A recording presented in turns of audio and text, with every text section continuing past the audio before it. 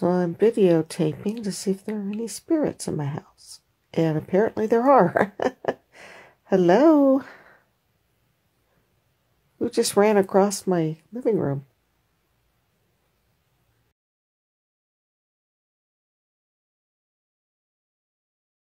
Sorry, I'm going to do this throughout this whole thing. There's somebody behind you. You've said that multiple times before. So if I do that, I'm sorry. You said that good things, though. Oh, yeah, there's nothing evil down here at Fabulous. all. There's somebody grumpy down here, but not evil. Grumpy. Does he want coffee? It's an older gentleman, and he's back over in the there? corner over there, and he's just kind of grumpy. Are there lots of people just asking? Oh, yeah. Here? I always have people. Oh, okay. Just as a general, there's always... Yeah. That's very interesting. Yeah. Are you the skeptic? No, I'm just... Yes. I'm trying to figure things out. Chris says yes, he is. It's all good. No, I don't know if... Skeptic's not the right word, I think, but...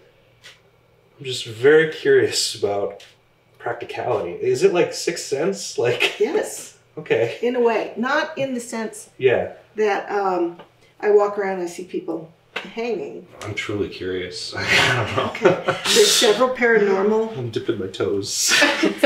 You're nervous. Breathe. Yeah. Breathe, Sam. I'm an empath, so if you're not breathing, I'm not breathing. Okay. If you're like this, I'm like this. Well, I'm That's always bad like for the that. dogs. So Okay. I'm drinking water. It's Step not away even coffee. from the coffee. Decaf. Yeah. Decaf water. Let's see who's coming in.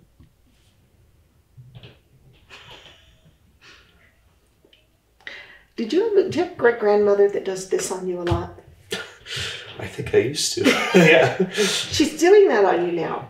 She wants you to just do this. Okay. Relax. That makes sense. She wants you to sit up too.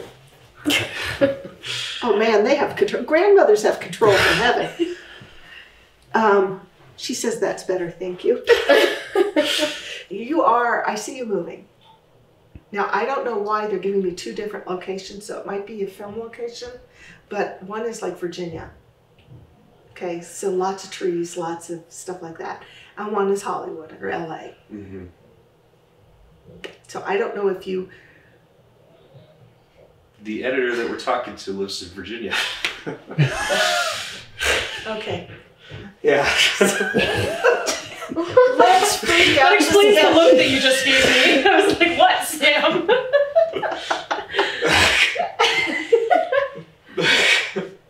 Don't you love going first? Yeah. The skeptic. They nailed the skeptic. They were like, okay. Yeah.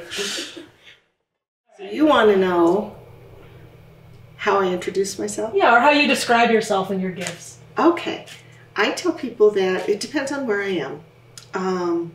I'll tell people that I'm an office manager for a financial company, which is a fabulous job. I love it. But I'm also a psychic medium, and I do readings. And I work with police, and I work with families on missing persons. And I get one of two reactions. I get the, oh, nice meeting you. Yeah. And then I get the, oh God, what am I thinking? Come on, Yeah. what color am I thinking of? Well, I don't read minds, but okay. Or I often get the, is anybody around me? Can you read me? What's going on? And it's like, I'm just introducing myself. I'm not tuned into everything right now. So it could be really fun, or I get a lecture about demons and evil and that kind of thing. Mm-hmm. You know, it's kind of, we're talking to dead people here. It's hard. They have to bring their energy down, and we have to bring our energy up, and then they talk in symbols, and we have to interpret them. And I'm not always right with the symbols and stuff. I have learned over the years to just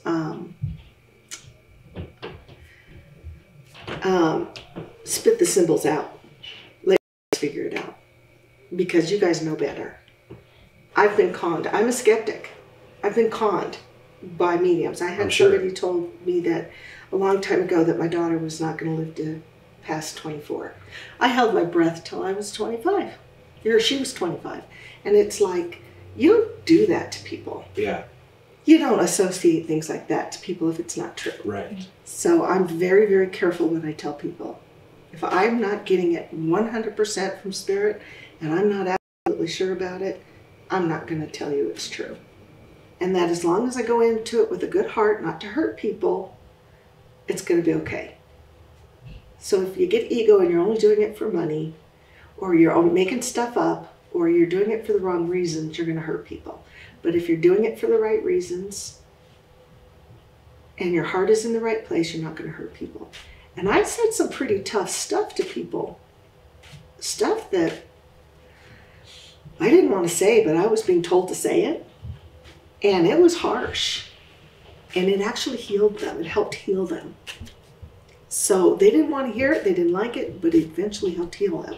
So I have learned that it's not up to me. I'm just the messenger. And if I keep that attitude, I'm just the messenger, then the good stuff comes from up there.